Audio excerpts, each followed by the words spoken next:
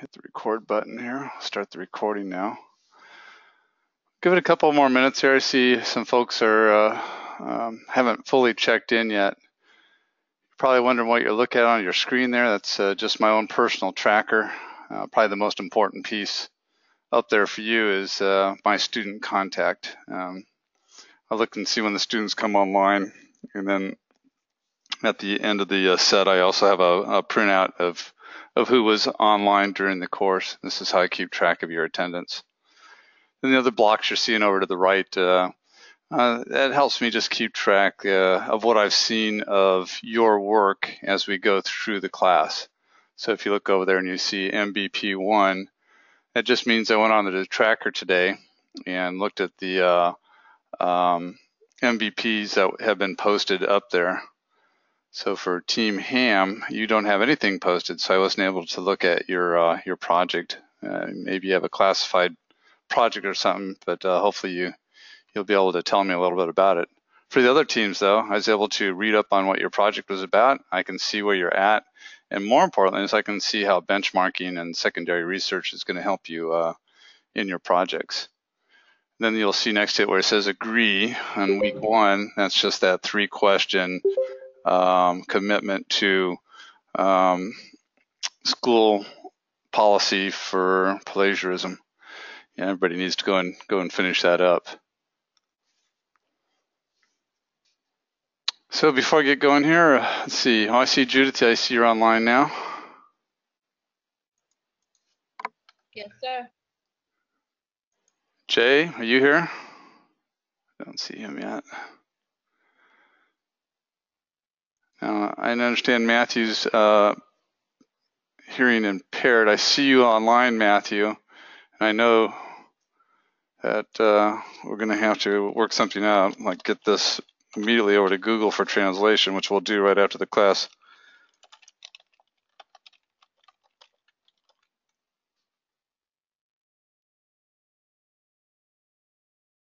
And then how about Danielle James? Yep, I'm here. Oh, there you are. I see you now. Okay, so it looks like we just are missing Jay, and that's it. All right, I see Matt wrote back. Let me shoot him a note back.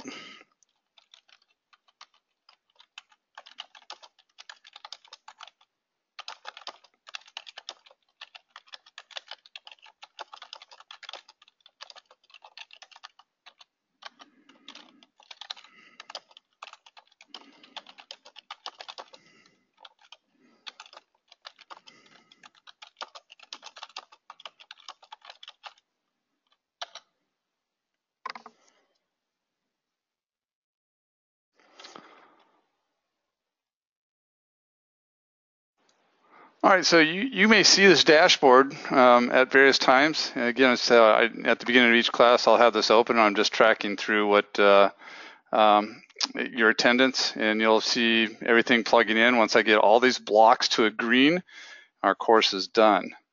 And for me, I'm a visual kind of person. You know, you look at your syllabus, and then you got to break it down to when stuff's due, what's the assignments, and this just lets me have one sheet I can look at and see everything that's required for this course.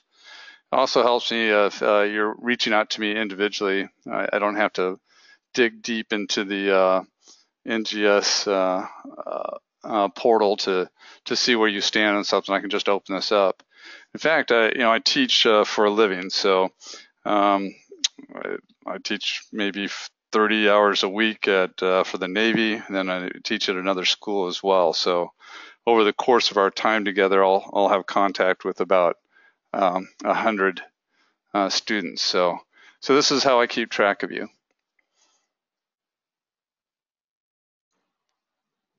I'm going to open up the NGS portal, and I'll just start there before we get into our lesson.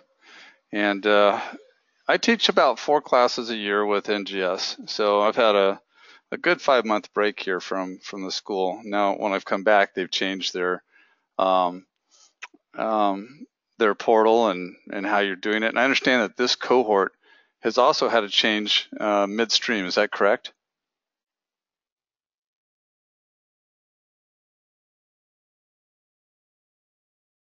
Change how?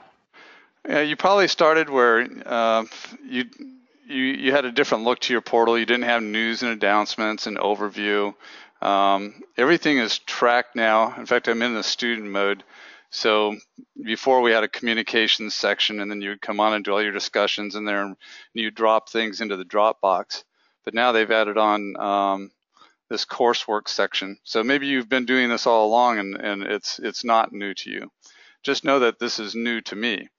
So I've opened up all 5 weeks of deliverables here, so you can look at them. I'm not going to hold anything back, so you can move ahead on things. All your deliverable due dates are here as well.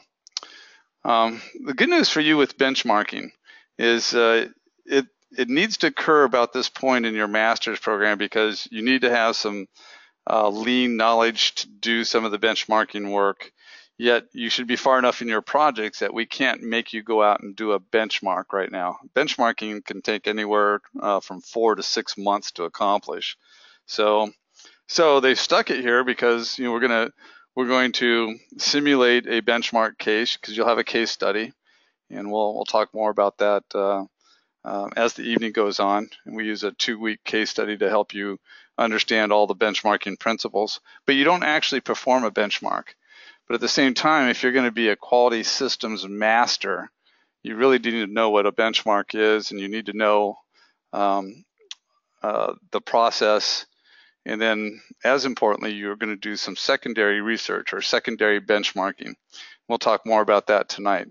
Two very easy concepts. We're going to look at a lot of different models of benchmarking, how you go about getting it done. We're going to apply at least one of those models to our case study.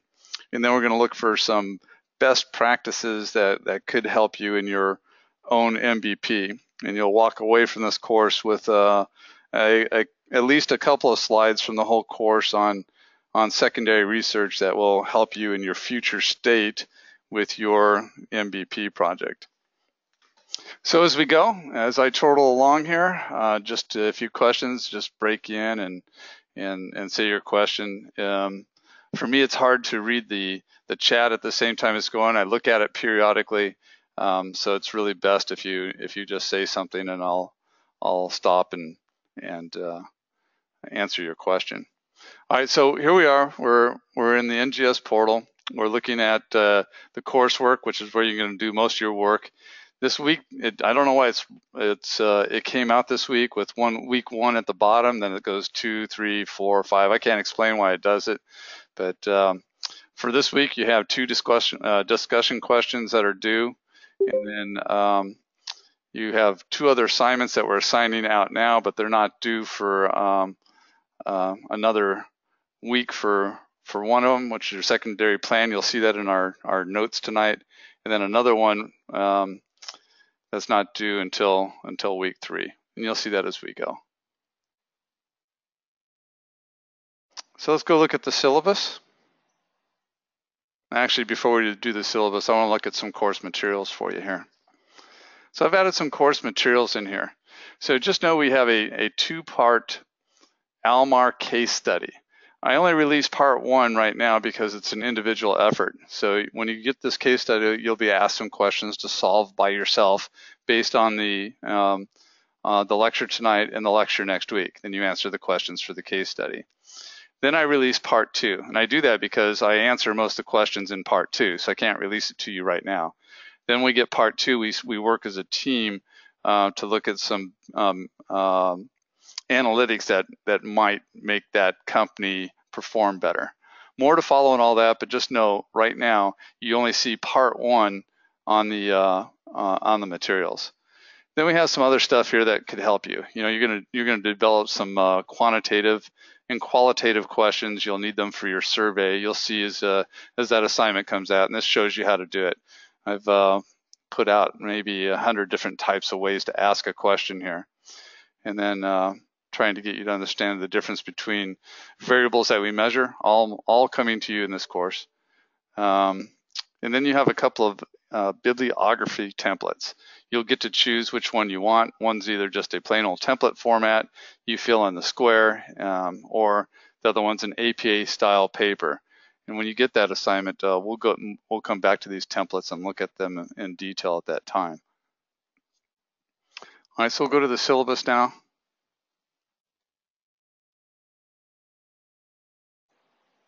Hopefully everybody's just printed it out. The course follows the syllabus. I follow the syllabus.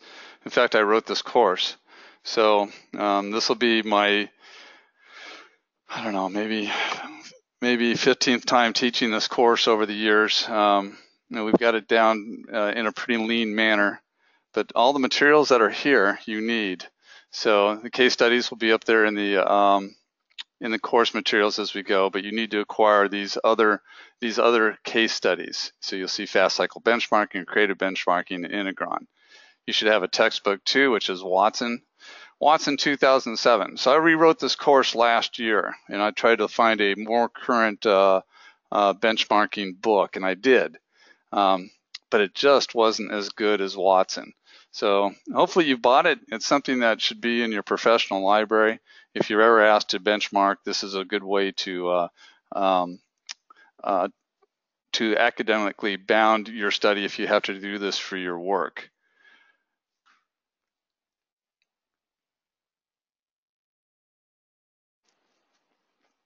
The assignments you'll see in the coursework, here's their weighting. You'll see everything. It looks like it's on a 100-point scale, but this is the weight that they get when the computer does the calculations for what everything's worth.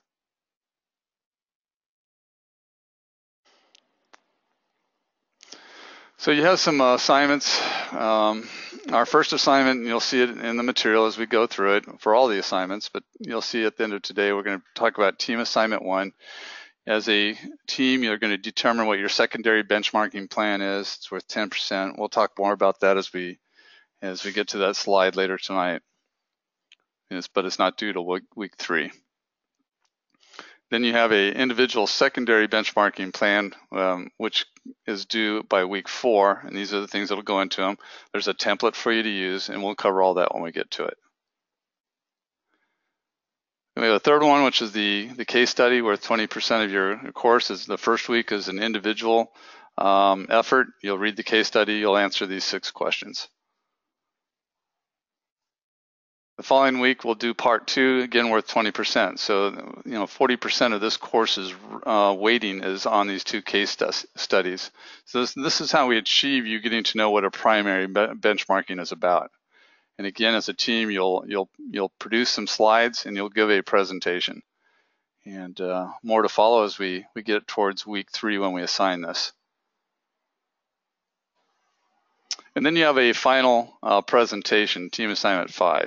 So out of the whole course, you're going to be looking for, namely, our secondary research. Everybody's going to be looking at their project and for things that could be creatively helpful to you, improve your process. And you'll present it in a presentation at week 5. And then everything that happens by week is how I go about delivering each class to you. Any questions so far? If not, I'm going to shut down the syllabus and we'll move on to onto the lesson.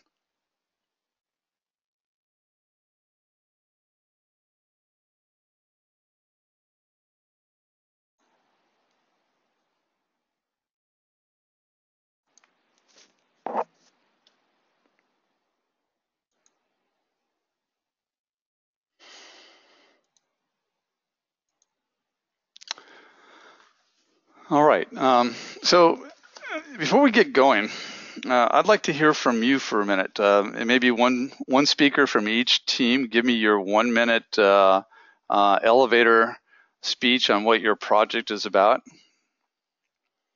And it doesn't matter which team starts, but if someone would be brave and be the first to go, that'd be swell.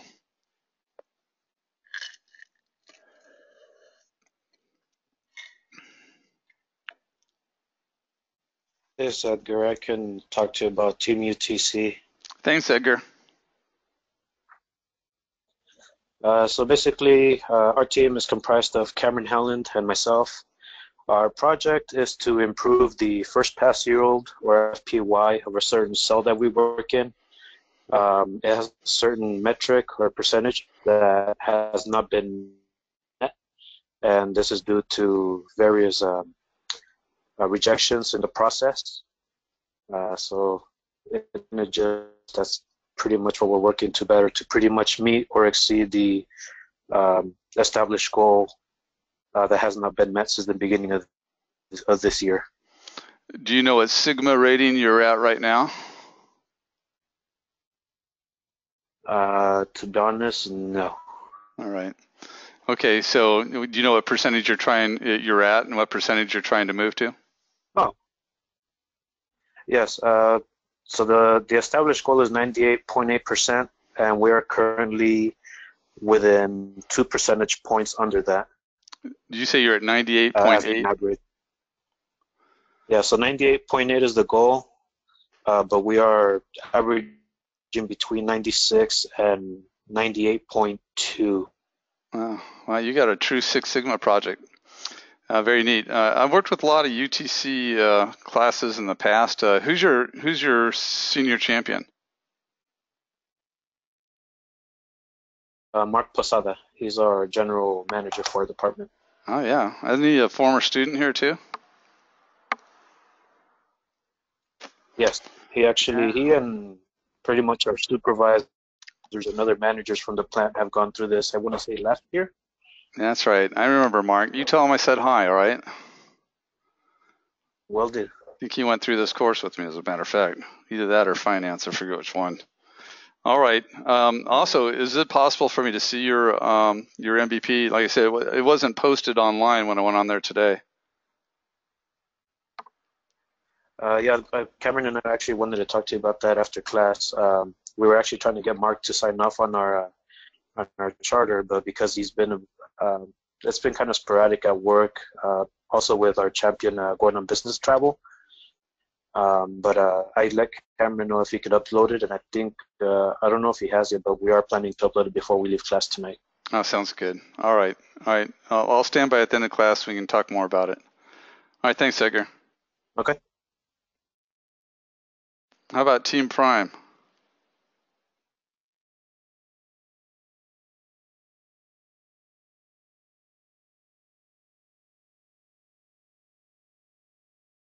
Hello? Hello. Hey, how you doing? This is Jay. Hey, Jay. How you doing, buddy? I'm doing good. Doing good. Team Prime.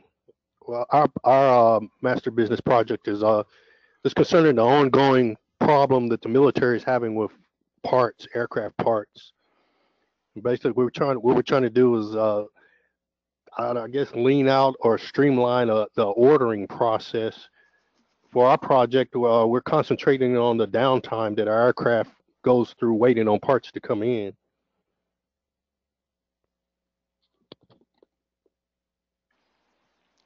Okay. I read your MVP. It's very interesting to me. I happen to have a son-in-law that's in the Air Force. He's a supply guy for F-22s, and he laments all the time about moving parts around the Air Force and how much inefficiency there is, and especially in the tracking of the part. I also read too that in this case for your project that it's a search and rescue aircraft. Yes, sir. It's a C-130. Yes, sir. Yeah, and there should be no downtime on a search and rescue aircraft. I spent most of my time in emergency operations centers with the Coast Guard. We have, by law, we have to be able to launch within 25 minutes of receiving a search and rescue case. So, there's no excuse for our stuff to be down, but we will use 4 aircraft to make one, if that makes sense. So in other words, our flight line has 4 on there, and one of them is going to work, and it's going to be up.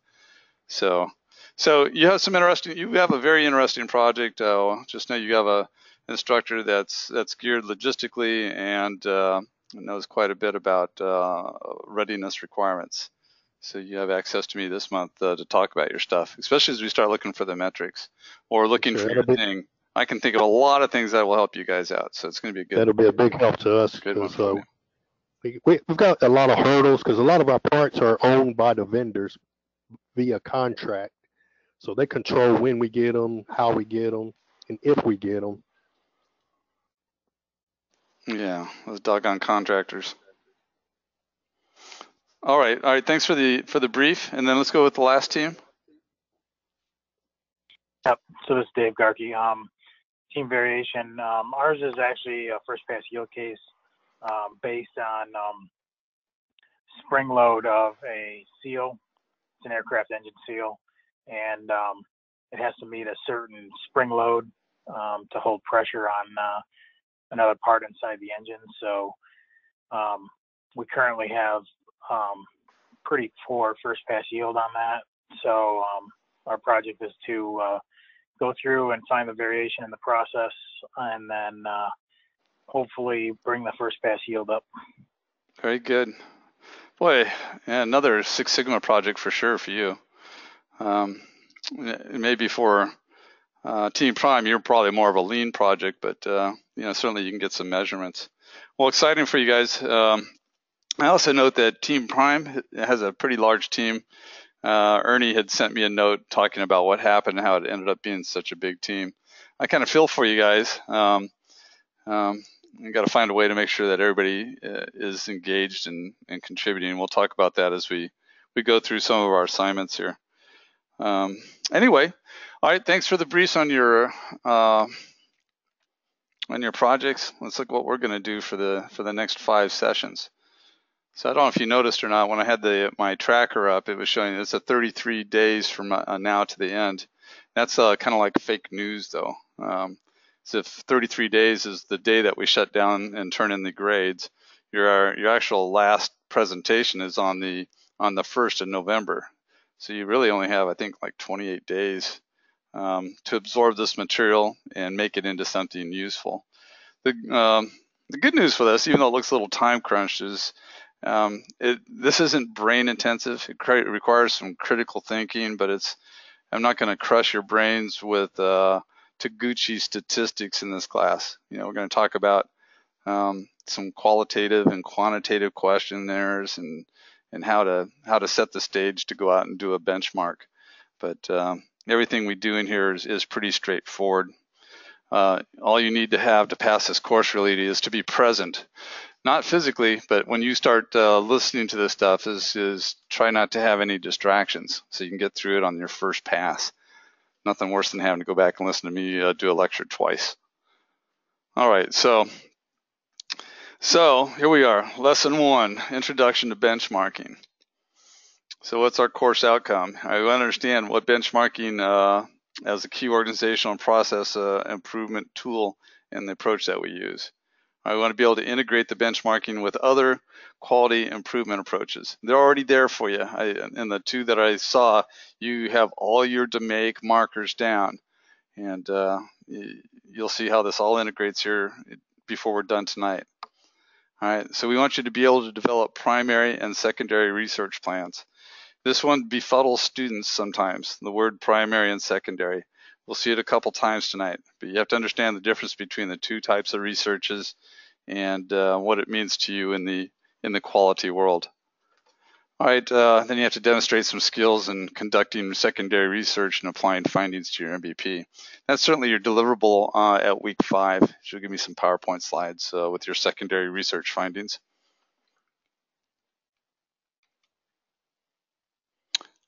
All right, we've done a syllabus review. I wanted to show it to you. Does anybody have a question on the syllabus? If you follow that thing exactly, you're going to be in good shape for this course. Then if you go on and look at the coursework, everything has a deliverable due date on there. Again, if you deliver on the due date, it's just an easy peasy course. All right, so here's what we're going to get through on our 5 lessons here. So tonight we're going to talk about the process of benchmarking. We're going to talk about the types of benchmarking. We're going to look at the NGS model and other people's models. Then we're going to look at how it links to Six Sigma and then what secondary benchmarking is. All right, so tonight's really a meat and potatoes night. It's the vocabulary of benchmarking. Next week, we're going to develop a secondary benchmarking plan. We'll talk about library and electronic resources. And hopefully your takeaway from that is that when you're done with this course, you'll have access outside of NGS on databases that you'll be able to use for years to come.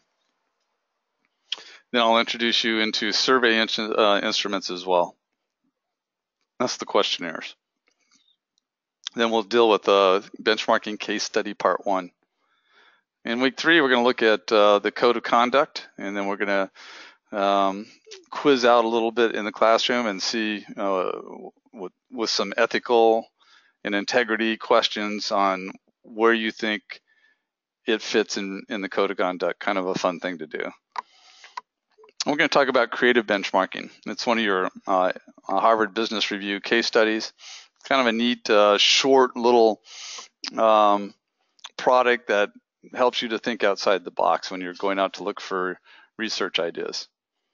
And then we're going to talk about planning the benchmark, which is something you have to demonstrate by using it in the case study part 2. More to follow on that.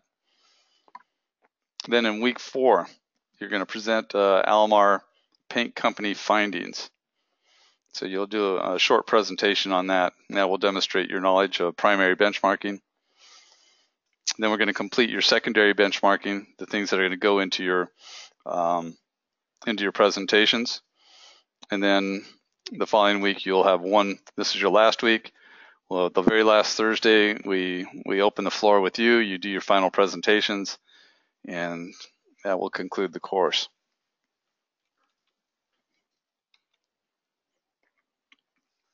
So before we get going on the vocabulary and the history and background of benchmarking, do I have any benchmarkers here? Any Lean Six Sigma folks that have done benchmarking?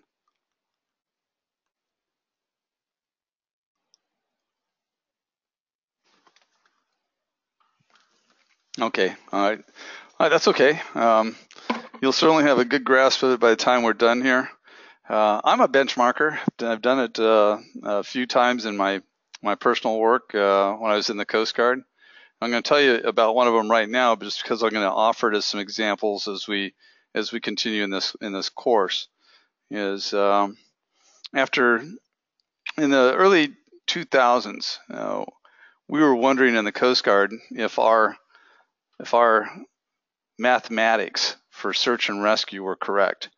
The idea here is a lot of math goes into figuring out where a person is going to drift in the water. So if you have a person fall over their boat and we want to know where they're going to be in 1 hour, we can apply some mathematics to it. How about 6 hours? How about 12, 24, 72? So we have a mathematical model that does that. And my job at the time, I was the director of an emergency operations center, and it was to assign out the search tracks to our search resources. So I was pretty involved in the mathematical end of it, and I was picked to be part of a benchmarking team.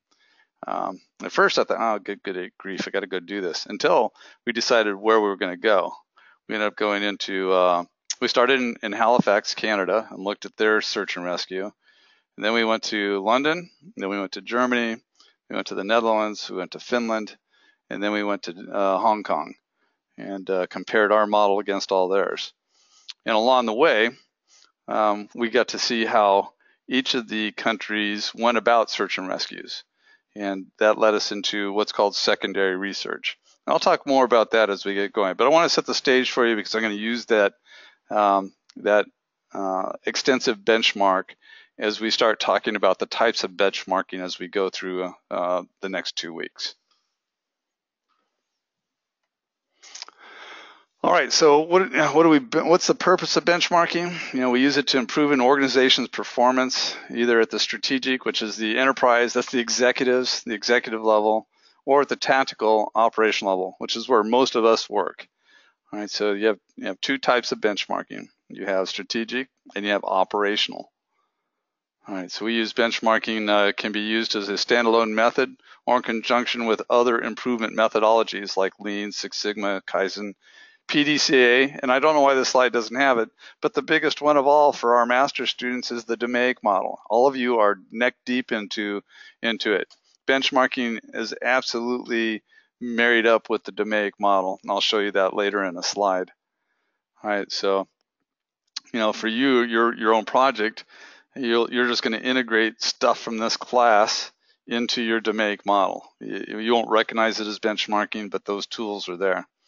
However, when you're in a company, sometimes you're asked to be on a benchmark. The company wants to improve itself, and they charter a benchmark for a given time frame on a given subject, and you will use Lean and Six Sigma tools within your benchmarking project. Here at NGS, it's the other way around. We have you in the tool already, and we're asking you to incorporate what you find from this course within the tools you've already learned. Professor. Yeah, well, go ahead. Yeah, I got a question. I know from reading this and looking at it, I know in the military we have a process or something that's similar to it, but we call it best practices. Is that the same thing? Best practices are secondary research. So, okay. So benchmarking is primary research. Secondary research is best practice, and we're going to dig into that here in a few slides. Gotcha. All right.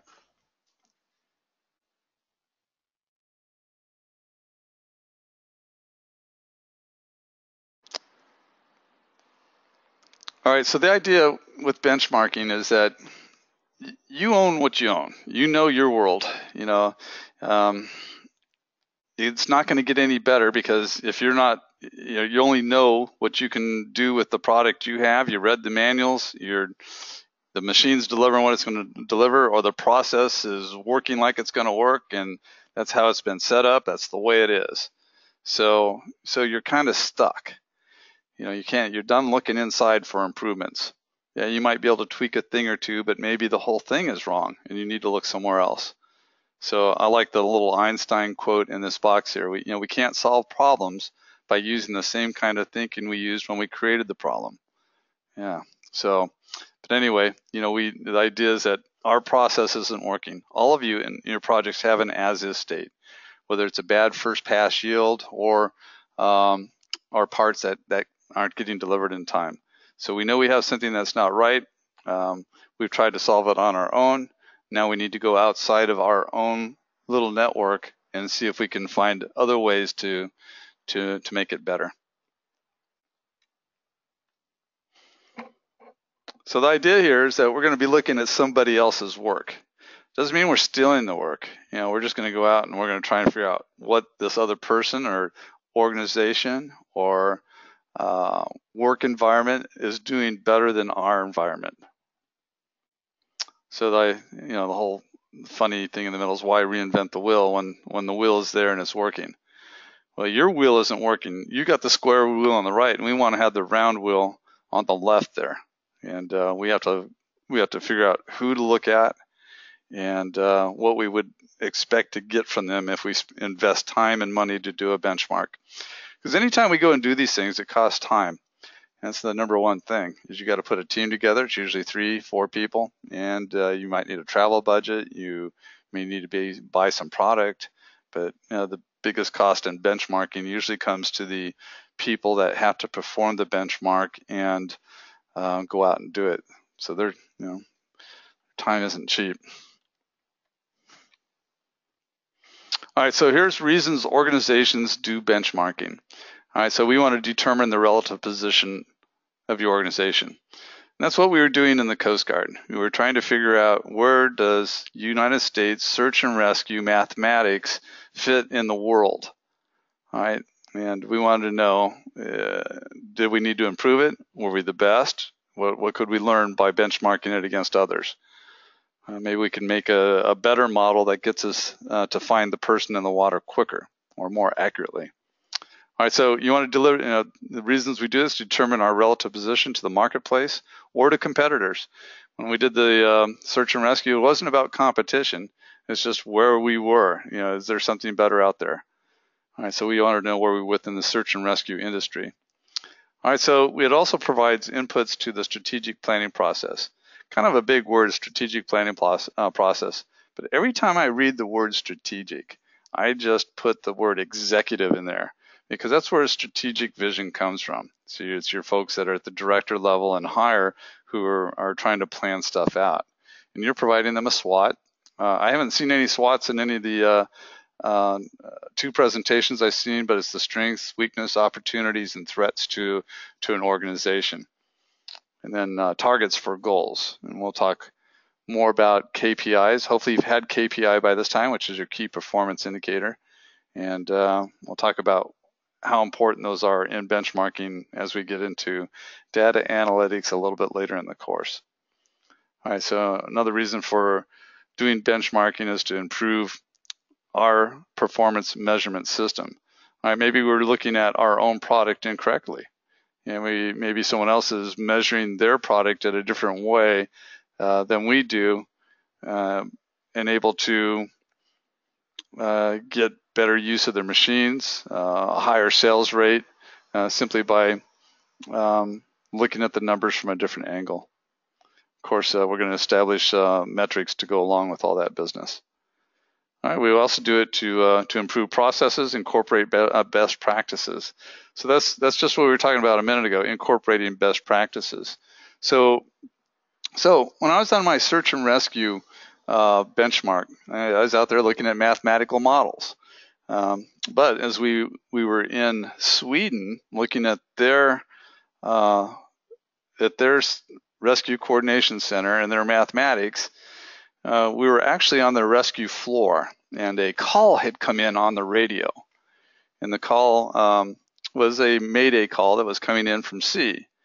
And the guy calmly, in his IKEA furniture, he went to his telephone and he hit 3 numbers, pound 39 or something like that.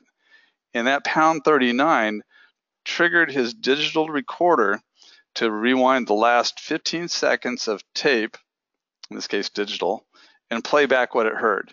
Instantaneously, he hit pound 39 and it just played the last 15 seconds of recorded radios. In the United States at that same time, if I was in my rescue center and that call came in and it said Mayday, Mayday, and maybe it gave you like a name like blah, blah, blah, and I couldn't understand what that name said, I would have to get up from my chair. I'd have to walk to a back room.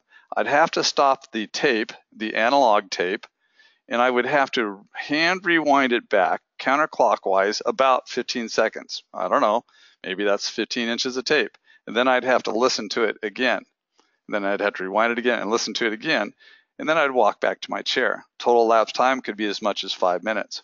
Well, I'm gone from my chair. I can't listen to the radios, right? And I can't be launching a rescue asset. So I just described to you a best practice. All right, so I wasn't even on that mission. My mission was to discover the mathematics for search and rescue. Are we good or not? And then along the way, I discovered something almost as important, the ability to play back tapes digitally with your telephone at your desk. And from there, we went ahead and recommended as a best practice, along with our benchmark, that the Coast Guard should incorporate this digital playback, which they did. Cost a ton of money, but it saves a ton of time. And who knows, maybe in the end it saves a life, because you can launch somebody as much as 3 or 4 minutes earlier than you would have otherwise launched them. And when you're sitting around in 40-degree water waiting for someone to pick you up, that might be all the difference in the world. So that's what secondary benchmarking is. Primary is what your mission's all about. Secondary is what you find along your journey. And that one we accidentally found. In your case, we're not doing anything accidentally. We're going to do a deliberate secondary search. So you're going to be looking for best in practice, but along the way, you're going to be looking for other key indicators that makes them best in class that might also make you best in class. We'll talk more about that as we get into the slides a little deeper. All right, we also benchmark to learn from other people's mistakes and avoid pitfalls. You know, those are case studies. We want to understand what went wrong for them and not have it happen to us. All right. Sometimes we also use it to expose leaders and workforce to new ideas and to inspire. Certainly when I became at the executive level, I would benchmark, trying to bring up my mid-grade managers into senior managers. We'd use benchmarking as a teaching tool. All right. What this slide represents is an organization that is looking for the best in class. You see this up on the angle, it says world-class leadership. All right, so when you go out to benchmark, everything you do should be to get your process better. But some people, they can take this to a point where it says, I want to be the best in the world, and I'm willing to put the money into it, and I want to be the absolute best retailer in the world. Perhaps you're Target and you want to overtake Walmart, and you go all in for your benchmark, and you're going to study everything about Walmart there is, from their meat tray packing down to the salaries they're paying their employees, and trying to see if you can cull some kind of difference out of the way they do business with the way Target's doing business, and then incorporate those changes into the organization to become the world-class leader. So if you look across the continuum on the bottom, when I benchmark, I'm usually somewhere in 1 and 2. If I'm doing an internal benchmark, which I'll describe later, I could be at number 3, looking inside my own organization. Ideally, I want to beat the industry standards, especially if I'm running a profit and loss statement. So I could be over in number 4. Or simply, if you're trying to be the best, and the Coast Guard we wanted the best model, I'm trying to be best in class. And then we found out that we were actually at number 6 with worldwide leadership on our model. So those are the different levels of benchmarking. We're not out to solve world peace with every benchmark. Sometimes we're just trying to solve a local problem, and you'll see that when we get to Almar Paint. These guys, they make paint, but they don't do a very good job, and we're going to help them get better. So they're not necessarily want to be a national leader, they just want to stop having mistakes. All right, here's another way to look at continuous improvement and benchmarking, what's happening here. So you see where the dashed lines are upward. What they're saying is if you took those dashed lines out and you worked continuous improvement in your organization, that's all you did, you would just be that kind of gold line going up. But if you take benchmarking at some point and you look externally for a better process, this is what it's going to do to your continuous improvement. You're going to have a breakthrough. At some point, you're going to realize, okay, I've leaned out my system as far as I can. And I've used Six Sigma to prove that my system is at its limit. I'm performing in my system at maybe a Sigma 4. That'd be nice. 4.5, great. But if I do this benchmarking thing and I change my whole process, maybe I can take my Sigma up to a 5.5, or who knows? It'd be nice to see a 6.0. Not that I know any that's like that, but the idea is that you're using someone else's story, someone else's process, someone else's leadership ideas to change your process and elevate your continuous improvement timeline. Kind of a nice slide. All right, so why do we benchmark? Besides all the things I've already told you, it gives us a better awareness of ourselves. I've seen benchmarkers that don't know their own process, but they're out benchmarking. It's the goofiest thing. I see where well, I'm a senior manager, therefore I must know how everything works, but they don't know how it works. The best benchmarkers are the people who work with the equipment, the people who understand the process and the pain. You have to understand the pain to be able to be a good benchmarker. So if you don't, you'll just skim right over it and not respect that if you can change the level of pain that people go through, you can have a breakthrough in that all by itself. So it's a better awareness of our own process ourselves, and then we have a better awareness how people other than us are doing the same process.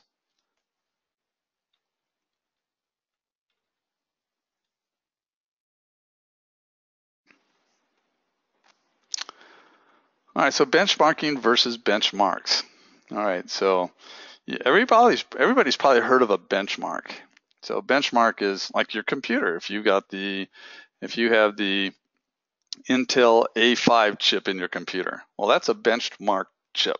It performs at a certain clock speed, at a certain temperature, and If you had the A7, it will perform at yet another frequency and a different temperature, yet one's faster than the other.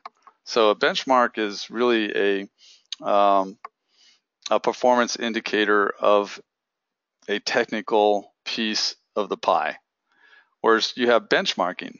Benchmarking is to look at the whole process, not just the chip, but you're looking at the line, you're looking at the people, you're looking at the training, you're looking at anything that another company is willing to share with you on how their process, product, procurement, manufacturing works. And the idea is then to use that in your organization with your methodology, but slightly adapted. So you're not stealing. It's not what we're talking about in benchmarking. It's modifying other people's processes, though, to make yours more streamlined. As we look further in the slides, you're going to see many models for benchmarking, many ways to go about this business. So benchmarking is the process, and that's what this course is about. We're going to talk about the process. Benchmarks are simply analytics.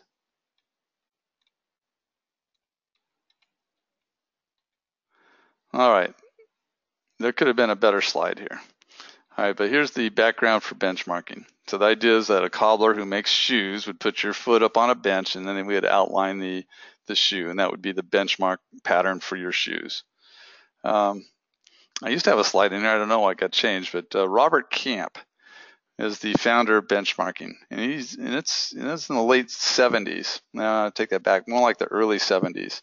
He is the guy, and if you look in your Watson book, there's a whole section in the back that talks about Xerox and Canon. He was at Xerox, and the idea with Xerox is they saw their printers as a guy that comes with the machine for the maintenance. And you never really own the thing. It's expensive, and you had a tech that would come out and do the repairs for you. It was a very expensive thing. And then all of a sudden, Canon started blowing the socks off of Xerox with these throwaway machines. So what Robert Camp did, he worked at Xerox, is he simply bought a Canon printer and reverse engineered it. What he discovered was that Canon was using throwaway products. They're using, instead of steel cases, and instead of using steel parts within the machine itself, Canon was primarily using plastic parts, and their whole business paradigm was different. The idea was to drive down the price of a printer to the point where that when it broke, it was okay to throw it away. And that was never in Xerox's wheelhouse. But anyway, they did the benchmark, and they found that either to retain a share of the printer market, they were going to have to change their process and their way they do business. No more do you go out and buy a Xerox printer that would have a person come with it. Everybody has the mindset that, okay, these things are going to last about a year, and then we're going to throw it away and get a new one. That's where the market went.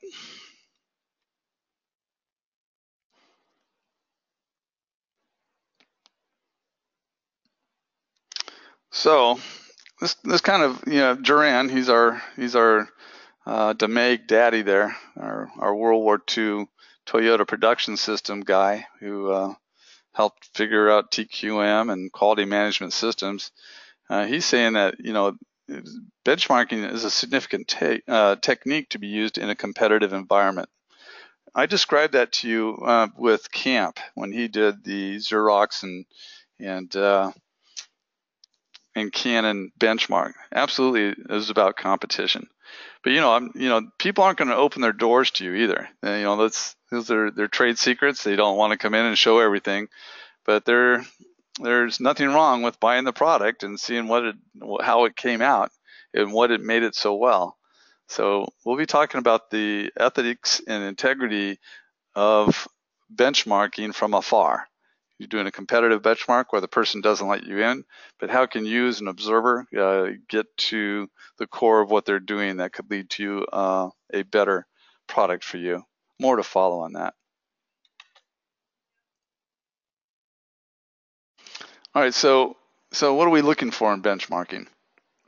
First of all, we know we're going to have a team, and we're going to go target some other people. We'll talk about how to target people and what that might look like.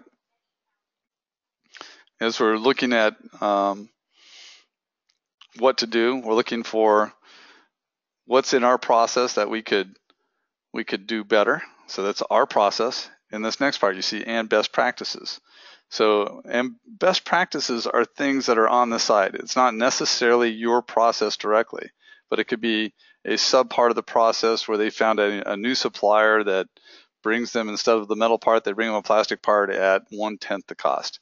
So you find that they have a best practice over there. Or you might have had, you might have a similar process to another company. You have 10 people to do your process and they only have 3. Well, how do they do that? All right, so you're trying to discover, what in other words, their process is the same as yours, but they have something in there that makes it a best practice. Maybe that best practice is when we start using the 5 whys. Why do they only have 4 people doing it instead of our 10? All right, well, where are they at? So you start breaking it down, and after you get through a couple levels, you find out that their company hires from the local community college, and meanwhile our company only hires from Craigslist, and we don't get people with the that want to stay with the company more than 6 months. So benchmarking can lead you down a strange road sometimes. What seems like a best practice is really sometimes the environment for which the improvement is embedded. I'll talk more about that next week.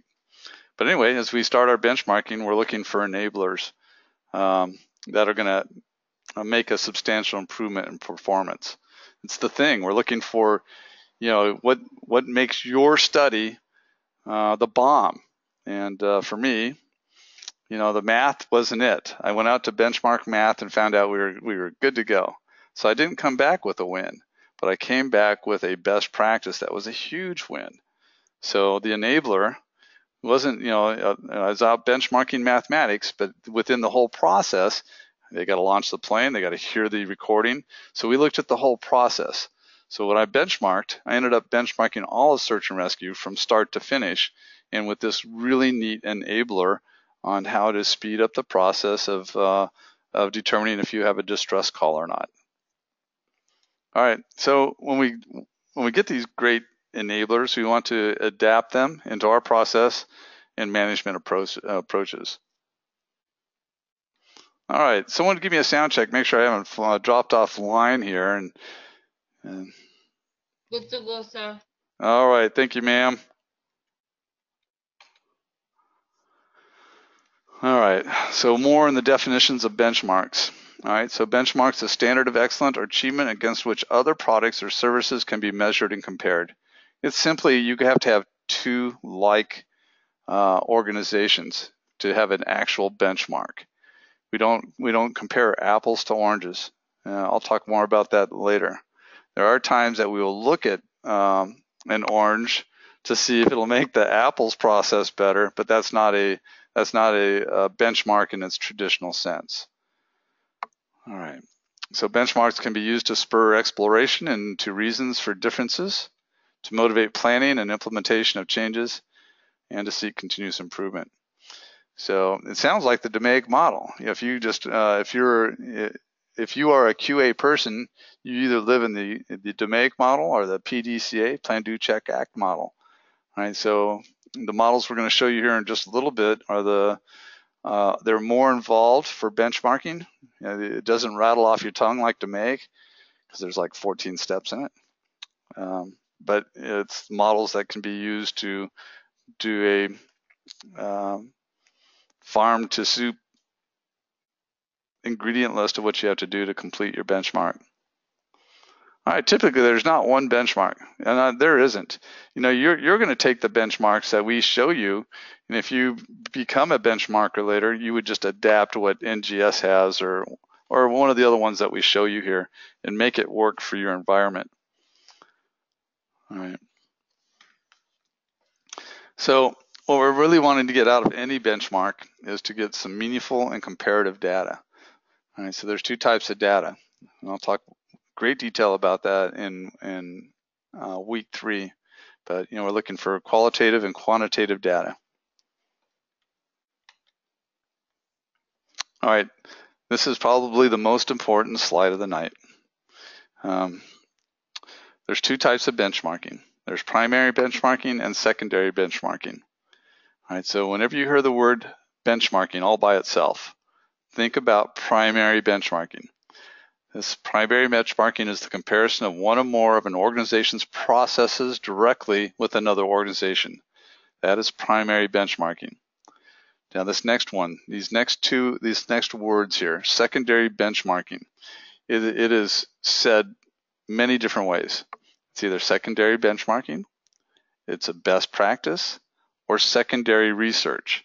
You'll hear all those terms used for this same definition here. It's an information about a best practice obtained through review of literature, online research, database search, or use of third-party resources. Again, you really need to understand what this secondary benchmarking is. Sometimes, and if you are one of these people who goes on for your doctorate degree, you will use a literature review. Literature review is the same thing as a secondary benchmark. So in this secondary benchmark, what you're doing is you will do that before you do your primary benchmarking. So when I set out to go do my benchmark about the mathematics for search and rescue, I knew that we were going to go to these other countries. So before we went there, we had to have game. That game came in the sense of what kind of questions would I ask them? How would I score the questions? I needed to be as inclusive up front of what I needed to do while I was in these organizations, because I'm not going back. You're using other people's time, plus it costs a lot of money to do this traveling. So as you go in to do a primary benchmark, you don't want to go from place to place and change your method of the comparison, because you're changing too many variables and your outcome may not look well. So what we do in secondary benchmarking, that is all the research necessary to conduct your primary benchmarking. This is the backbone behind it. You're out there looking for, in secondary benchmarking is what will tell you who you need to primary benchmark against. You may think it's one company, but after you get on and start doing some research, you find another company that does it even better than the one that you thought was the best. So what secondary benchmarking is doing is helping you to define who the best in class is, or the best in the world is, or the best spring builder in the world. Maybe if your company's looking, you could be, so it's aircraft springs, but perhaps you're going to look at Smith & Wesson and their springs. That's where secondary benchmarking will take you. And we'll talk more about that as we get going. Do I have any questions? Yes, sir. Go ahead. This is Judith. With prime aircraft, when you're looking at the problem set that we have, and since this unit is quite unique in what they do, how would we proceed in making that comparison? If we compare like the aircrafts, like how a Boeing 757, 744, 747 works, what makes them the best aircrafts versus what we do? Because when we're looking at transport and they do rescue and transport, we don't per se take a commercial airline and going into a war zone. So we usually take the aircraft provided by the Air Force. So how do we find organizations to compare to? Or Okay. we try to compare internally? Okay, well, we'll get some slides on that a little bit later, but what you're asking not about the manufacturing, you're asking about how parts get from place to place, right? And how they get there quickly. Is that correct? Yes, sir. The parts is the biggest issue, yes. Okay. Well, and this is within an Air Force organization, and this is for C-130s. Well, you would be looking at, and you'll see this here in a minute, what would be called an internal benchmark. Let's go look at, how does a frontline fighter get its parts? Maybe you should be on that same track line. So you could be looking at someone else within the organization who gets products much the same way you do, but how is it that they can have a ready bird all the time? Maybe you're not even looking at aircraft. Look at a drone facility. Those guys have to have those drones ready to go. Maybe you don't even do that. There's other things you could do, and you're going to see what's called a generic benchmark.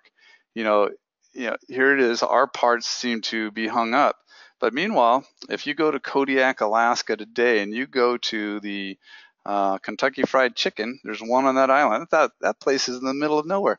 They never run out of chicken. All right, they have something going with their supply line. And that's what you're really looking at here. Sometimes it isn't necessarily an exact process. Like I say, we would never offer back that we need to be Kentucky Fried Chicken, but we need to get something out of there. What is it that they're doing? They have this thing called Gold Streak. I happen to know this because I've worked on a project that we were trying to get parts to ships faster in Alaska. And what we were finding was that they were pooling up their parts in Seattle, and they use this thing called Gold Streak, and they put it on Alaska Air, and it flies straight up to Kodiak at a very reasonable price, and that's how that chicken place gets their chicken. Meanwhile, I would pool my stuff in the same place in Seattle, and they send it to me on a barge a week or two later. So, and I needed that stuff to make a ship work. So here I am on a government frontline ship waiting for a barge. Meanwhile, the people in town are eating chicken that came there on an airplane. Well, so we learned from that. So all I'm saying is hang with me for a little while. You're going to see some other ways to look at other organizations and maybe think a little creatively how you do it. There's ways to get with it with your own organizations. There's maybe people to look at outside your organization. But I'll tell you what, you won't know any of this until you start getting on Google, until you start getting on databases and start typing in some keyword searches to look for things that are going to make your secondary benchmarking lead to a benchmarking partner. Hope I answered your question here, but if you hang on for just a couple more minutes, you're going to see some different things here. Yes, sir. Thank you. All right, this is another important slide here. All right, not only are we going to tell you the difference between primary and secondary benchmarking, but for students, for you will do secondary research and incorporate those findings into your MPP. This is the second most important slide here. So we're going to actually do some secondary research geared for each of your projects. You'll see the template for it here in just a little bit, and I'll tell you how to go about that. And you'll be working on that throughout this course. All right, so students are required to know the techniques of primary. And that's what I'm teaching you right now. The techniques, right now it's just the vocabulary. Next week it'll be more detail oriented. But you'll know the techniques of a primary benchmark and be able to develop a primary benchmarking plan, but you're not required to execute a primary benchmark for this course. So that's an important disclaimer. We're going to do some secondary. And I think why we have this slide here is that some people, when they're done with the course, say, oh yeah, I benchmarked. You will not have benchmarked in this course. Yeah, you'll have done a DMAIC model. You will fed it with your secondary research, but you will not do benchmarking. All right, another important slide here. We said that there was two types of benchmarking. It was strategic, which is the executive level. They set the tone. They're all about maybe introducing a new product line or something like that. And then they have the operational, which is where most of us are at. We want to change our process. We want to get a higher yield rate. We want to have faster delivery of our parts.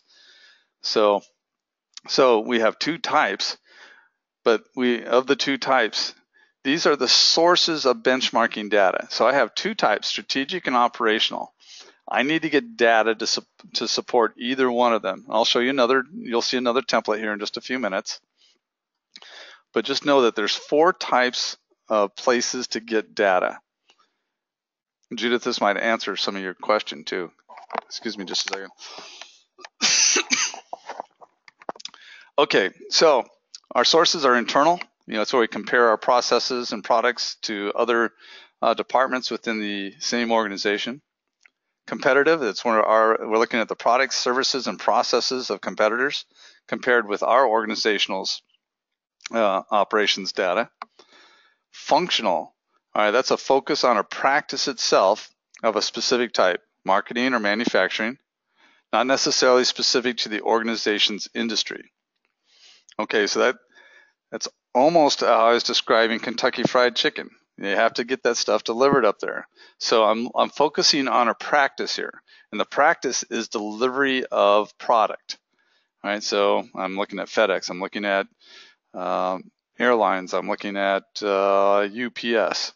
So those are the things that a functional benchmark would do with me in a perhaps a military-related comparison. Then you have generic. This is the comparison of processes with those of a world-class company not part of the same industry.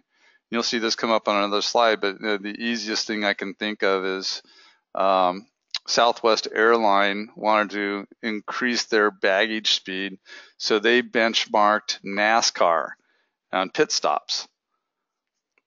So that would be a generic benchmark. All right, we'll go to the next slide. We'll see. You'll see this information come back again.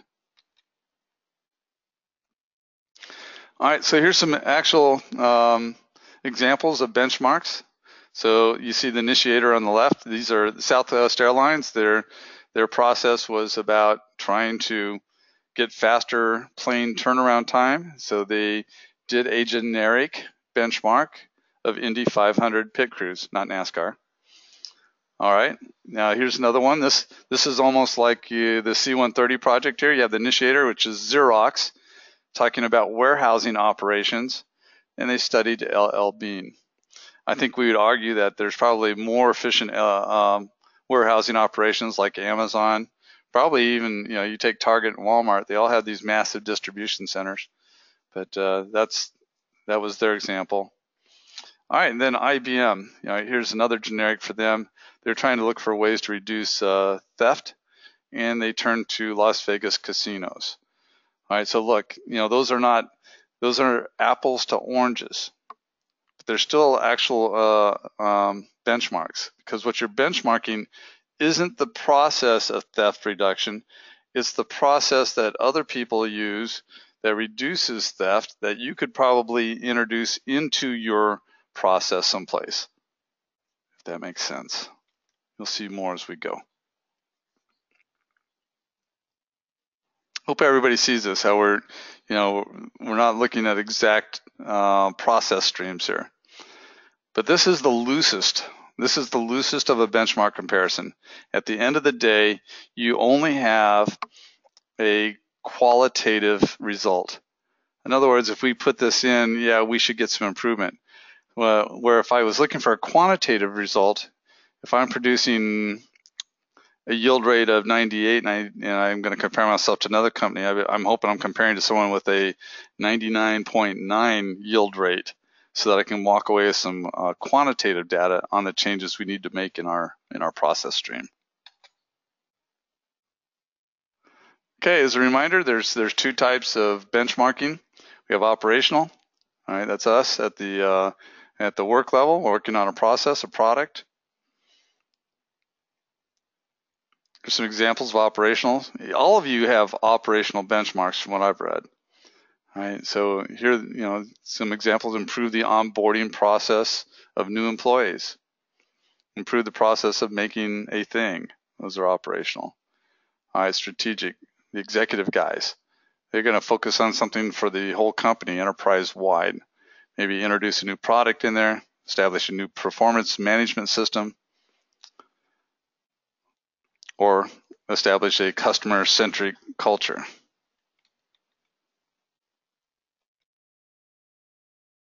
All right, so now what you're seeing here, this makes a great slide in your final slide deck, the one that you'll present on the last day. You could be talking about your, you're not going to, you don't have to benchmark, but in your secondary, you could be talking about some of these things that you researched out. All right, so we know that everybody has an operational benchmark, but perhaps there's some kind of strategic benefit from your benchmark. So what we're doing here, and you'll see, and this isn't filled out right now, and next week it'll be more clear to you. But if I was looking for, we'll just take the C-130 readiness time. And if I was looking for an operational competitive benchmark, my competition could be the Air National Guard's PJs. They maintain C-130s for those guys to go jump out of that. So that could be a competitive benchmark against them. In other words, they have an up rate of 99%. You have an up rate of only 70%. That would be your competitive benchmark. Likewise, if you were looking for something strategic for the C-130s, you could say not only is it for, this would be the executives of your company saying, no, not only do we want it for our SAR aircraft, but we want quicker turnarounds for all of our C-130s. Our logistics haulers need to have the same uptime. So that would be a strategic view. All right. Can anybody think of what a functional operational benchmark would be for your project? Anybody want to try one?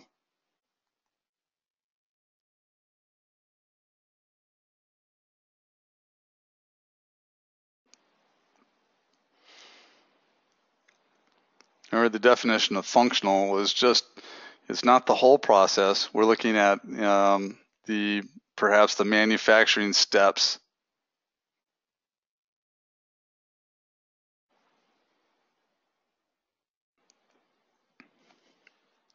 Okay, I'll go on. All right, I'll be bringing this matrix back to you next week. All right, we're at is it 9:15? We're doing good on our time here. We're rolling into about the last 10 slides or so.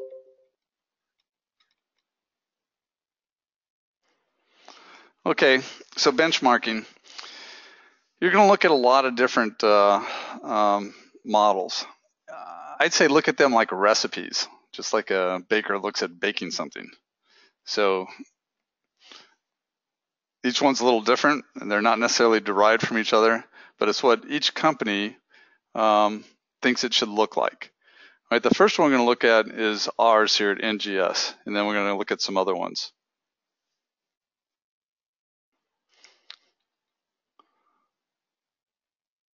Let me put an important bullet here. It says our NGS degree program incorporates benchmarking into the domain methodology. That's why you do not have to do a full-on benchmark here.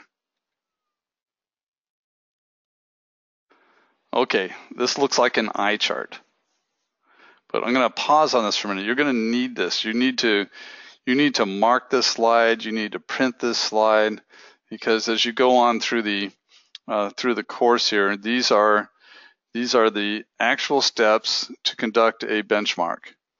This is adapted from Watson. It's also adapted from CAMP. The idea here is to show you the steps. So if you look across the top there, you'll see 1.0, launch investigation into the possibilities. All right, this is where you're starting to brainstorm. You could have a simple team sitting around a table. I call them BogSat, a bunch of guys sitting around a table, BogSat. All right, these guys ain't going to do the work. These are the thinkers who don't do the work. These are the guys who give you the work to do. All right, so during this particular phase, at the launch phase, they're trying to figure out, hey, there's something wrong with our system. I think we need to get some folks together and benchmark this. All right, so they then select the project team and they set the expectation. So it usually means this, hey, Kevin, you're selected for this team. I'm going to give you 2 months. I need you to tell me how we compare in this subject versus the best in the world. And that's all you get for guidance. So that's what you get for 1.0. It's that first look. It's the recognition that your process stinks and you need to make a change to it. All right, then you see step 2, organizing for benchmarking. Now you have your team defined. All right, so if you look up there, you see in the green right below 2, 3, 4, and 5, that green thing, that is the benchmarking project team. You've chartered them, and they are together as a whole group for the remainder of the benchmark. These are the people going out to do it. So before they show up and they start actually doing this, they have to do some things, and that's what 2.0 is. 2.0 is you identify our customers' needs. Perhaps it could be that our customers are tired of us giving them faulty material. It's time late and it's got a high fail rate. All right, so we want their need is to have a better product in a timely manner. All right, so then we analyze our stuff. Analyze process, flow, and metrics. It means that we have to, one, understand it's your as-is state and the metrics that go with it that say, you know, what our waste is in our cycle. We, in other words, have to be subject matter experts on our process. All right, then we need to identify all the process inputs. It's your SIPOC. I saw that in the two I opened. So you've got a SIPOC. All right, then you have to collect baseline data. This is the most important thing you do. You have an as-is state, and you've already, you know, we already know that you already know your initial yield rates. So that is your baseline data. Then you develop a hypothesis, and the hypothesis simply says this: if I look at company X, I would expect to find a new machine that would reduce our process time for QA by 10 minutes. It could be something like that. That's what the hypothesis is. All right, then you conduct secondary benchmarking. All right, so this secondary benchmarking has one little box down there. But I can tell you, in my time with benchmarking, it takes weeks sometimes to get secondary benchmarking. It's going to take you a couple weeks to do secondary benchmarking on your own project as well. So it's a little box that has a lot of weight in it. Next, you're over into the 3.0 column that says reach out. So what's happening now is from the time that you've gone from 2.0 to 3.0, you've found your company, you've reached out to the company, and they're going to open their door to you, and they're going to let you in and look at their process. And this could be an internal customer. It could even be an external one if they're willing to share their processes with you.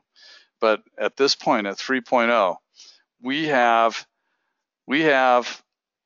a good plan of what we want. So in this particular one, we know what our process is, we know where we're ailing, and we've looked secondarily and we see a bunch of things that might help us. So in the reach out phase, now we need to determine our performance measures, the things that we want to look at most within the as-is stream. We want to analyze that data, secondary data, which will help us focus questions and organize how we're going to go about our benchmark. We also develop our instrumentation, which is these survey and interview guides. So when you're actually physically in the plant, you know, you could have 3 or 4 people out there, and we're all working off the same guide, asking the same questions to everybody that we interview. All right, then we develop a plan for collecting that primary data. In other words, everybody's going to ask these 5 questions to management and these 10 questions to the line, so that everybody's doing the same function out in the field. And then you physically go. Where it says conduct primary benchmarking, on my benchmarking team, that's when we arrived in Halifax for our first benchmark. Everything behind it had already been done. There was no changing the templates at that point. We were launched. So now you've went out and you conducted your benchmark and you've completed all the questionnaires. Now, number 4 is you have to assimilate that. Assimilate is just a fancy word for analyze. So we're going to analyze our data. We're going to compare the performance levels of the target organization against us. We're going to compare the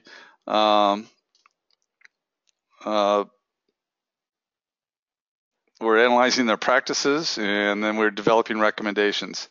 So you're going to have 2 things. You're going to come out and you're going to say, look, you told me to go look at X. I looked at X, and here's the direct comparison. Oh, by the way, boss, when I was looking at X, I found Y. Y is a new way of combining steps 2 and 3 out here. And if we buy this new photo spectrometer, I can save 10 minutes of a paint inspector's time of them having to dry paint and then compare it against a color chart. It could be something that easy. So at the end of the day, you might have put 2 months in here, but all it's going to boil down to is you buying a $4,000 spectrophotometer that's going to increase your QA paint quality time. It could be something as simple as that, or it could be completely different. Where, look, they don't even follow the same process as we do. Here's what our new process should look like. But in this step 4.0, this is where you are doing the heavy head work that says, all right, I saw the other company. They're bigger. They're a monster compared to us. Now I need to morph theirs into something this company can do. And you're developing those recommendations. And of course, the last step is you got to do something with it. All right, so that's where you're presenting to senior leadership and you're making your implementation plans work. All right, that is the NGS model, and I'll tell you, I've used it. I've lived in this thing, and it's one that you should have in your library, and you'll certainly see it plenty as we work our way through this course. I did not make this, by the way. All right. Everybody knows DMAIC. I've seen it in your presentations. I know you got it, so I'm not going to spend any time telling you anything about DMAIC, except to say that you see the two arrows on the left, one that says usually starts here, and then it says integrates down below. What they're showing you is how here at NGS, benchmarking integrates within your program. So you guys have learned enough. You've already been doing other classes that defined your product, defined your problems, and you've got your senior champions. All that business is going on. But within your project, this is where benchmarking would fit within the DMAIC model in the bigger scheme of things. So as you gather slides from this course, they will fit somewhere in the measure, analyze, or improve part of your storytelling of your MVP.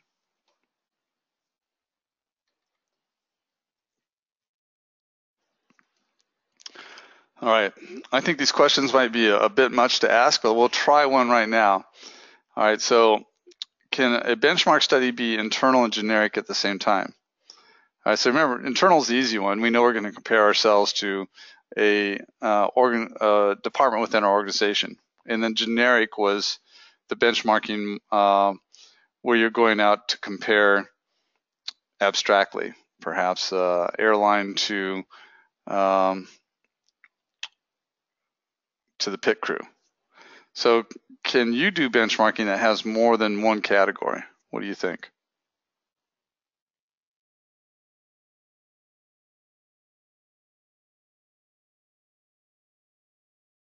I think it should be, you probably can.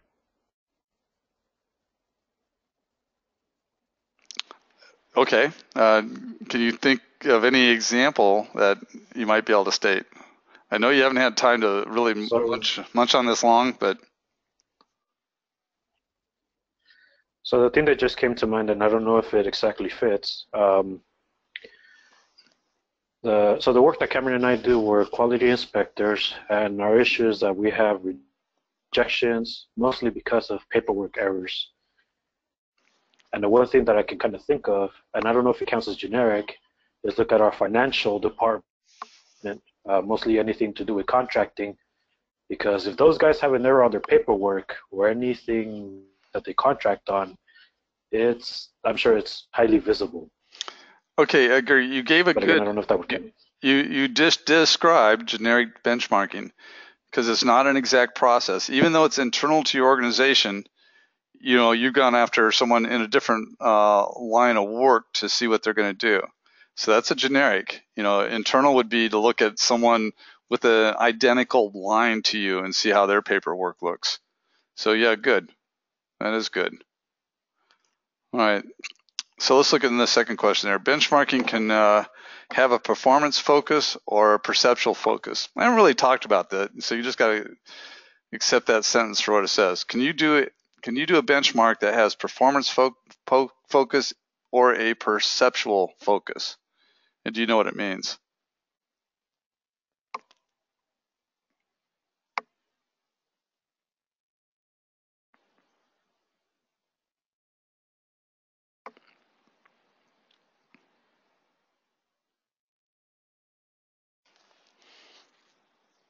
So, you know, we know from what I told you, most of what we're working on now in our projects is performance focus. We're trying to cut something out of the process. We're trying to lean it out by making it faster, or we're trying to reduce our rejection rates. So those are performance focused. What do you think a perceptual focus benchmark might be?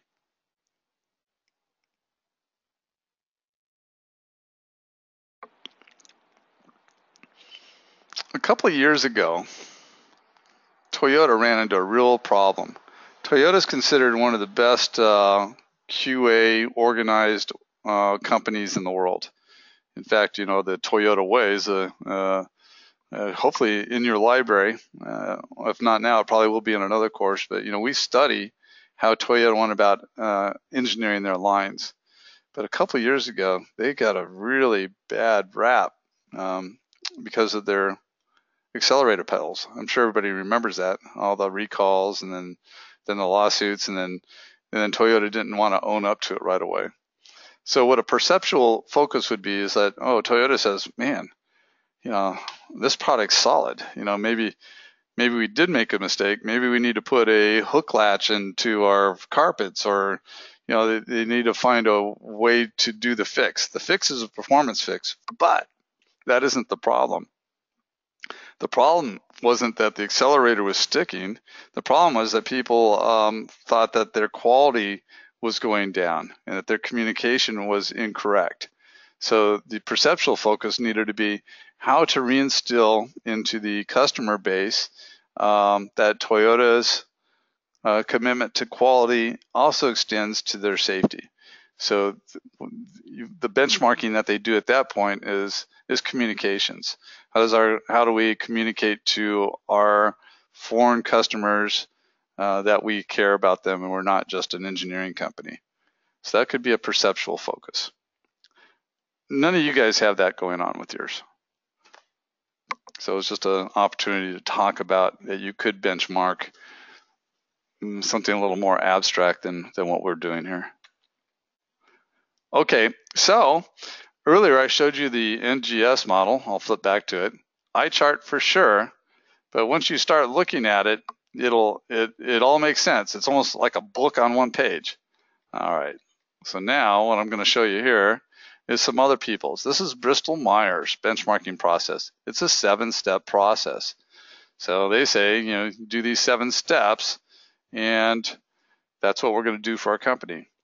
You know what? That works for them. I'm not going to read each of these. You can come back to this, and you're not going to be asked to define and design someone else's process. All this is a demonstration that other companies have other ways of doing the same thing that we've done with the NGS model. Here's AT&T. This is what they've adopted for their company's benchmarking process. So it looks to me that they've got 4, 5, 6, 7, 8. They've got a 9-step process. Remember, NGS has a 5-step process. This is a 9-step process.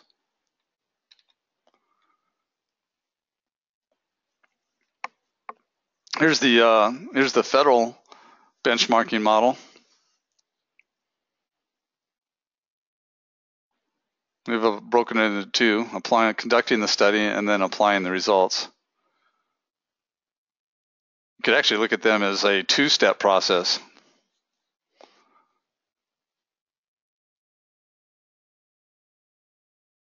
And then the last model I want you to look at is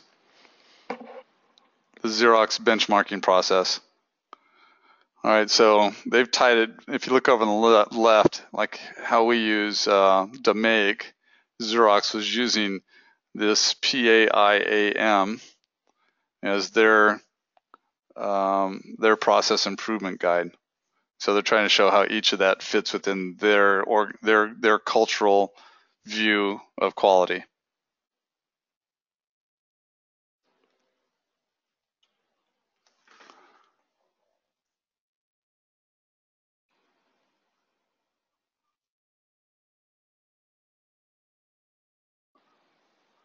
All right, this is from your book, Watson.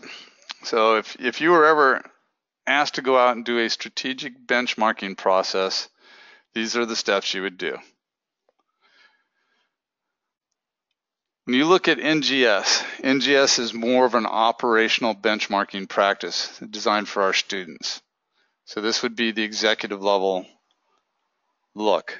We're not going to be playing with this any further than showing you it right here tonight.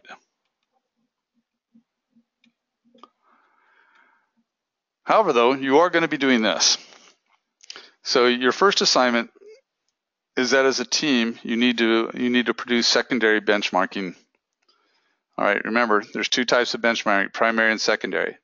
You have to do secondary before you can do primary. You do not have to do a primary for your project. That's been super clear in this presentation tonight, but you are going to do some secondaries. Secondary says, hey, who can I look at for a process that would be better than mine? And we've talked about a couple of ways to look at that tonight. Maybe you look at other delivery agencies. Maybe you look internally at other departments within your organization. Maybe you look at just the one little function you want to change and look at it from that view. So here's how you go about secondary benchmarking. So you've got your process. We'll take the C-130 and the downtime. So potential topics for your benchmarking. It could be delivery time. It could be failure rate. It could be supplier. It could be supplier backlogs. These are different topics that you would then start searching on to see if you could find anything that would lead to a best practice. So if you look across the top, you're looking at potential topics that you can start searching for. So this first project is a team project. You're just trying to define the things within your MVP that could be researched. So what's going to happen is you're going to turn in as a team this sheet. You're going to fill out as much as you can because you're going to take these sheets individually, and everybody is going to produce 6 annotated bibliographies. So what happens is most teams will fill this out the best they can, and then they divide up what's on this list, and that becomes the 6 things you're looking for out there. So you don't really need to do an internet search here to develop this. You just have to meet as a team and start brainstorming what are the topics that we can be searching for secondarily through databases, like it could be ProQuest, or it could be Google, or it could be ASQ. I don't know. You can think abstractly, or you can think linearly on how your process goes. And if you're looking for yield rates, one of the benchmarking thing is how to measure yield rate. Maybe there's a new way to measure it that you haven't considered before that could produce a more accurate result. That would become a best practice later. But sometimes when you're doing these abstract thoughts, don't worry about doing them because it helps you to understand your process better. So sometimes you'll throw how does that relate directly into my process? Well, it's helping you educate yourself on how people are thinking about their similar processes.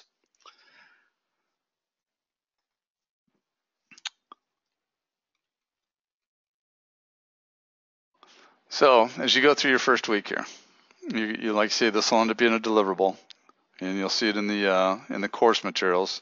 Someone from the team will submit one of these for the whole team, and fill these out the best you can.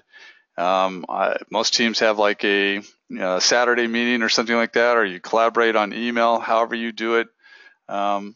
Brainstorm out, try and fill this page up if you can. And if you can go so far as to who on your team is going to do the investigation, this helps you when you get to the next assignment for the individuals.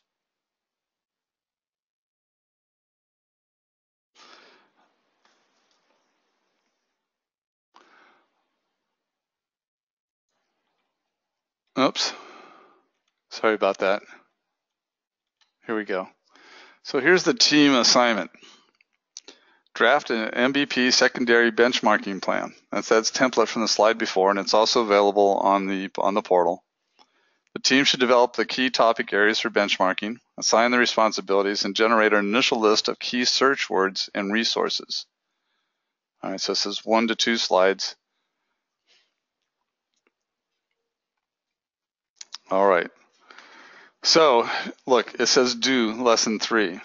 So here's what you do, is start thinking about it. You can even look at next week's lesson, which is going to dive into these slides a little bit. So I can tell you right now, the DQs, the discussion questions for this week, get you thinking about your project. And filling out this template's not a hard thing to do.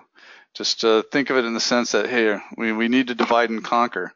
So we need some keyword searches. That's really what this is all about. How do we divide up amongst our team enough for everybody to go and search? So when you look at one team, you got a 5-person team, you're each going to have to produce 6, so you're going to have a whole bunch of these in the end to look at. So you need to have plenty of stuff for people to start searching on.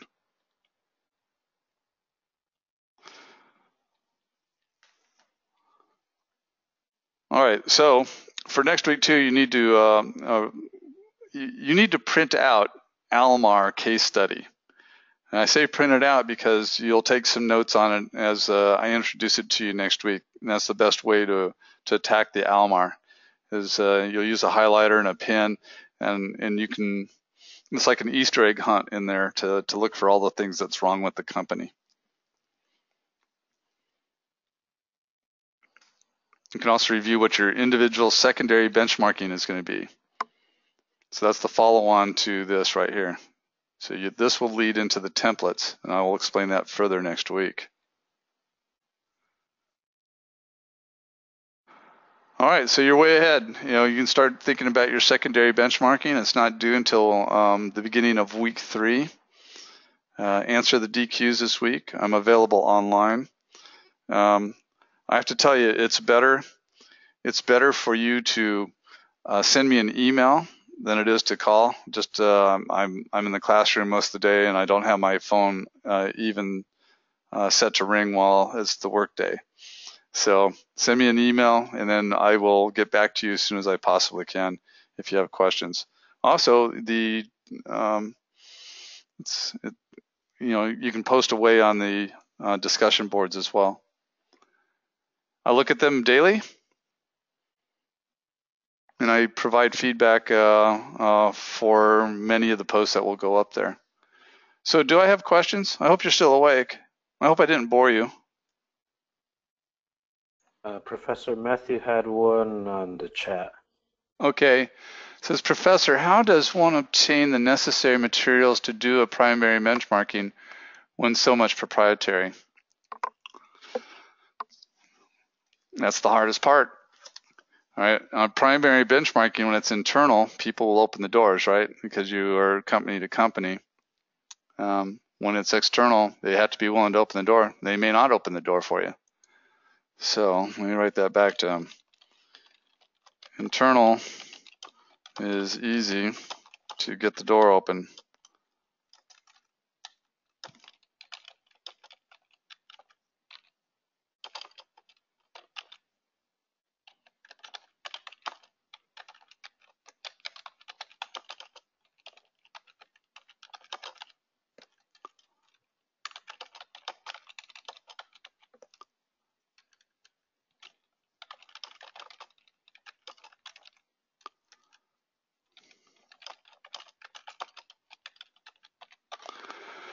So when it comes to primary benchmarking, you think Walmart's going to let you in to look at their whole organization? No.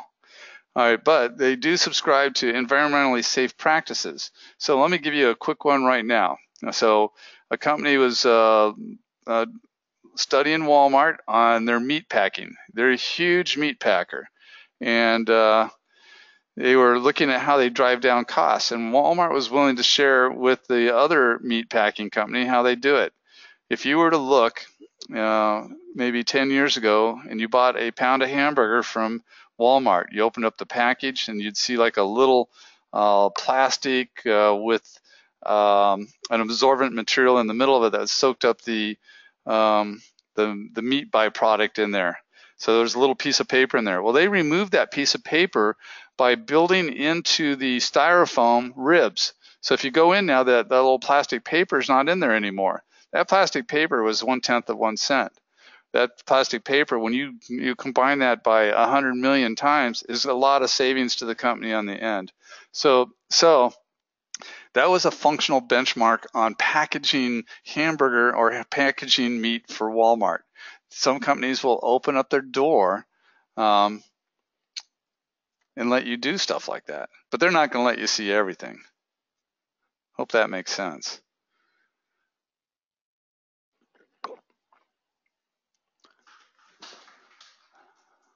Okay, where are we at now? We're at 9:45, is that right? And we brought the train into the station a few minutes earlier than I thought we would. I'm not a hanger-oner. I got the information out I needed. So this next part is I will answer your questions until you're tired of me. And if you're tired of me now, please leave. And have a good night. I'm glad I'm your teacher, and we'll have a good month together.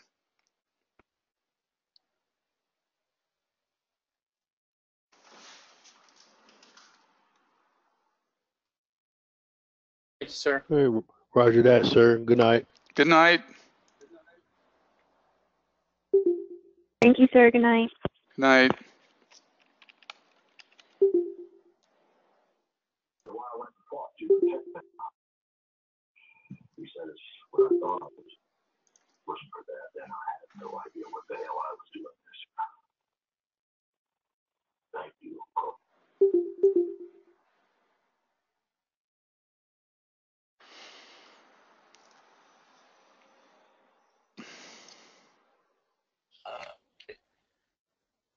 Professor, Cameron and I were just communicating on the side, and I think he said that he's going to be submitting submitting our information into the tracker.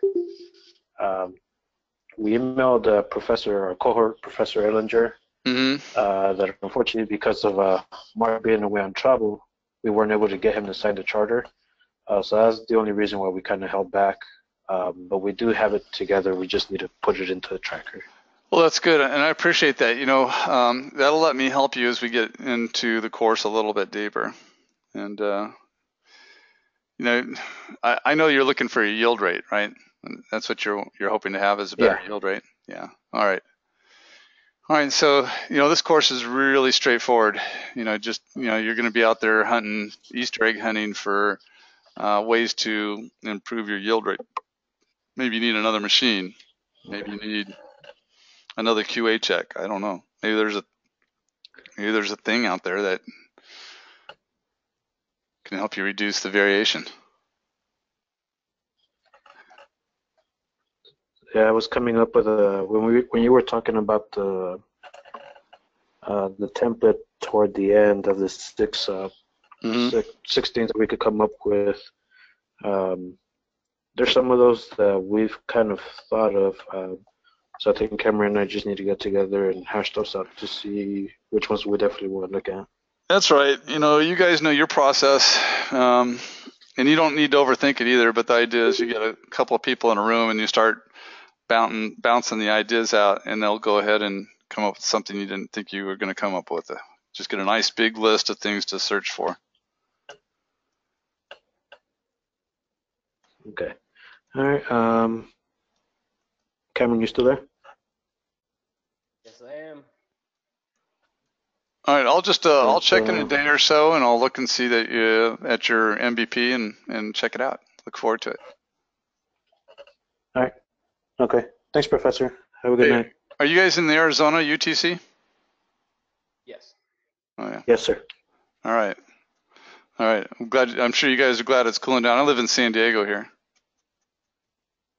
Yeah, well, it's pretty warm today. Yeah, that'd be really nice weather.